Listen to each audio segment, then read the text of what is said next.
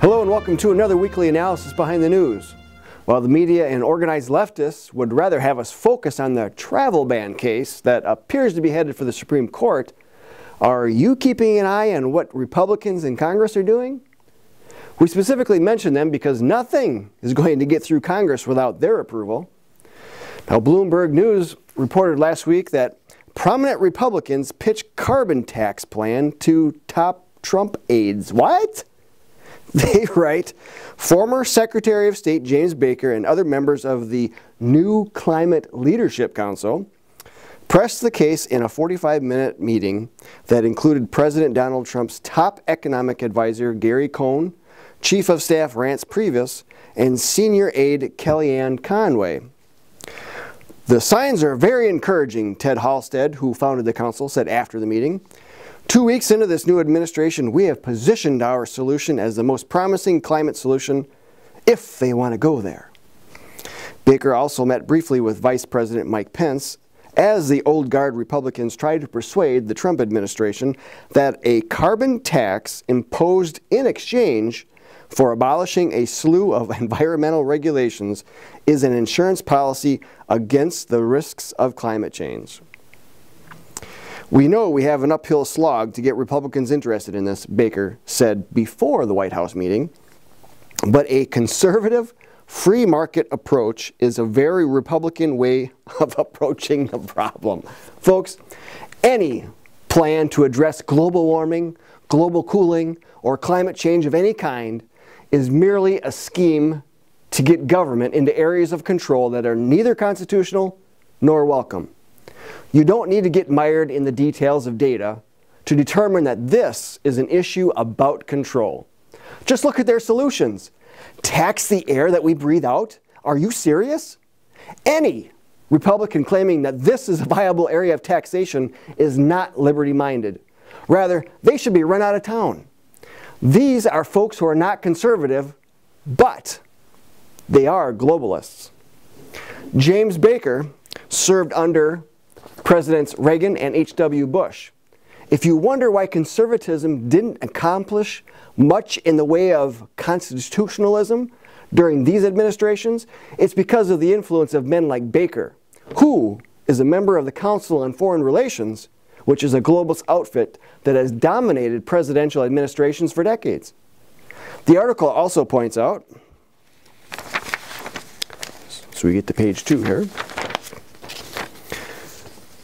that Hank Paulson, who served as Treasury Secretary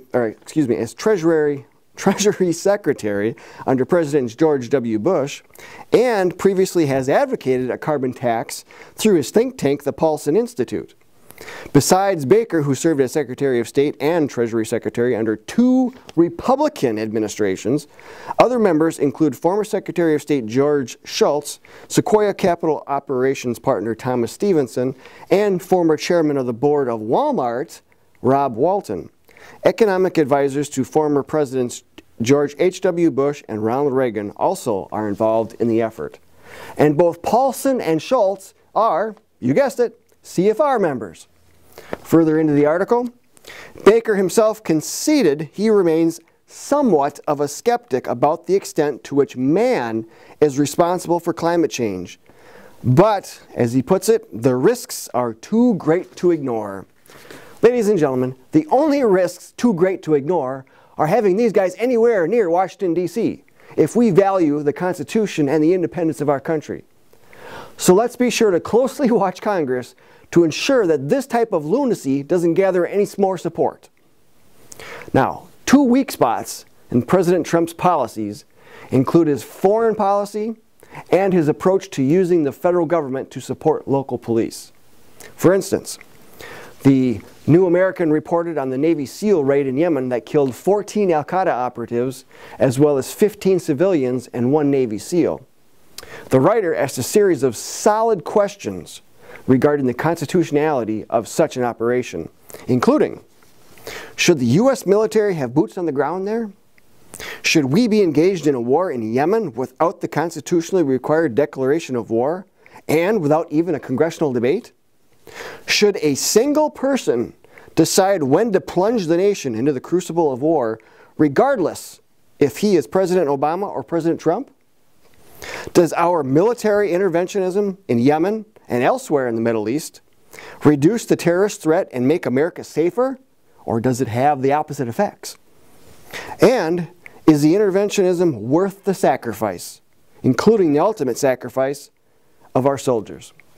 And he continues, while conservatives are optimistic that Donald Trump will reverse many of the harmful policies of Obama, particularly on domestic issues, the raid, which was the first commando operation approved by Trump, indicates that on foreign policy, the Trump administration is more likely than not to follow the neoconservative interventionist policies of George W. Bush. So you can see that while the 2016 presidential election was a repudiation of globalism, globalist forces are finding ways to ensure that their agenda does not entirely stop. And one of the ways is through foreign policy, as envisioned by top globalist Henry Kissinger and the Republican neoconservative wing. Another way that globalist forces can worm their way into a Trump administration is through the creation of a federal police force, which would take away what remains of local accountability to the communities police serve.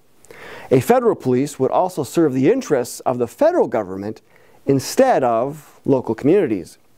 Now, once again, the New American reports President Trump endorsed civil asset forfeiture during a recent meeting he had with sheriffs from across the country. They write, Acting Attorney General Bonte explained, well, we have what is called equitable sharing, where we usually share it with the local police departments for whatever portion they worked on in the case. And it was a very successful program, very popular with the local law enforcement community.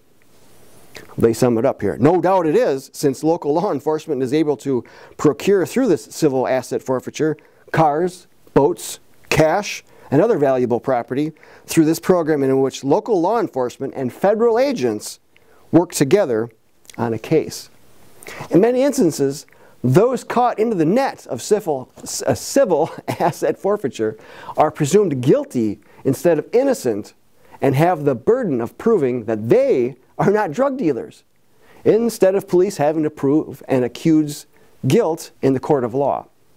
Not only is it an unconstitutional tool that has been abused time and time again, it's also an avenue for entangling alliances between federal agencies and local police, with local communities caught in the middle as victims. Instead of embracing it, Trump should be disavowing it and rolling back all federal initiatives to work with state or local police. Globalists would love a federal police, so let's make sure steps are not taken in that direction. And a great way to do so is to create a Support Your Local Police Committee. Visit jbs.org for more information. Now, one Republican congressman who is getting things right is Representative Thomas Massie from Kentucky. Last week, he introduced H.R. 899. Now, the entire bill reads, the Department of Education shall terminate on December 31st, 2018. It's one sentence long. Now, let's follow that one up with a series of those bills that get rid of many other unconstitutional federal agencies. Visit jbs.org to tell Congress to support and pass this bill, as well as to introduce a companion bill in the Senate. There's also a link in the video description. If you like what we do, then be sure to join us to battle against the globalist agenda. There's no better time to do that than right now. Visit jbs.org for more information. And be sure to like and share this video with family and friends. Sign up for our e-newsletters and subscribe to our social media channels.